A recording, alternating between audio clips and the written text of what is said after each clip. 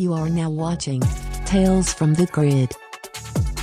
Hey everybody, welcome to another episode of Tales from the Grid. In this episode, I'll be discussing the Hasbro Super 7 Mighty Morphin Power Rangers Ultimate Figures Wave 3. This wave includes alternate heads, hands, weapons, and individual accessories. These figures are available for pre-order through Super 7 and other websites for prices ranging from $45 to $65. From the product pictures, the Rangers look good. They look very detailed, from the helmets to the morphers to the seams on the boots. I like the extra black Ranger items such as Zack and Adam's heads, the Dragon Shield, and the Ice Device. The same can be said for Billy, as they included Blue Ranger items such as the alternate Billy head, the shorter power lances, and the anti-sonic foam gun. Thank goodness the power sword is visually show accurate. Other companies would make the sword all gray and treat it as an afterthought. The Megazord is very close to being show accurate. The hands are the only problem for me because I interpret the hands as being more blocky and black or dark gray. From these pictures, these hands look silver. I wish they would have included a set of alternate hands that were black or at least darker. The metal Megazord power coin is also a welcomed addition to this figure. The Lord Zed figure also came out well. It's nice to see that the designers put effort into the details of the muscles. I'm also happy to see that his knuckles and fingertips have their armor on them, unlike the Hasbro version. The throne is a cool accessory and is big, detailed, and may have some good weight to it, but at $45, you can basically get another figure. Finster is designed really well. This may be the most highly designed figure in this whole wave. You can see the level of detail with his wrinkles, fluffs of hair, his fingers, the texture of his apron, his jewelry, his tools, and even his own clay figures. This figure is definitely worth the price. All of these figures came out great, especially Finster. I can't wait to add some of these to my collection. I've seen some people online not too pleased that Lord Zed is taller than the Rangers because in the show he was around their height. Personally, I don't really mind, but to each their own. Thank you for tuning into another episode of Tales from the Grid, and until next time, have a good one.